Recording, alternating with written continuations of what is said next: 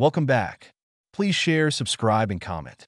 Thermodynamic properties from statistical mechanics answer. Certainly. Thermodynamic properties from statistical mechanics bridge the microscopic behavior of particles to macroscopic thermodynamic quantities. Here are some key concepts. 1. Microstates and macrostates. A microstate refers to the specific configuration of particles, atoms, or molecules in a system, characterized by positions and momenta of each particle. A macrostate describes the system in terms of macroscopic variables like temperature, pressure, volume, and energy. 2. Partition function, Z. The partition function is a central concept in statistical mechanics. It sums over all possible microstates of a system, weighted by their Boltzmann factors, whereas the energy of the th microstate and with its Boltzmann constant and as temperature. 3. Thermodynamic quantities.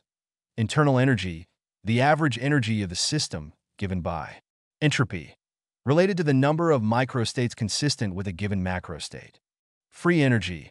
Helmholtz free energy, related to the spontaneity of processes at constant temperature and volume. Helmholtz free energy, another form of free energy, useful in constant volume processes. 4. Thermodynamic relations. Relations like and connect statistical mechanics to traditional thermodynamics. 5. Statistical ensembles. Microcanonical ensemble. Isolated systems with fixed energy. Canonical ensemble. Systems in thermal equilibrium with a heat reservoir, fixed temperature. Grand canonical ensemble.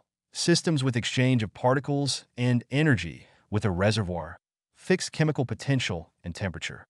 In essence, statistical mechanics provides a microscopic foundation for understanding how macroscopic thermodynamic quantities arise from the behavior of individual particles, offering deeper insights into the nature of thermal equilibrium, phase transitions, and other phenomena in physics and chemistry.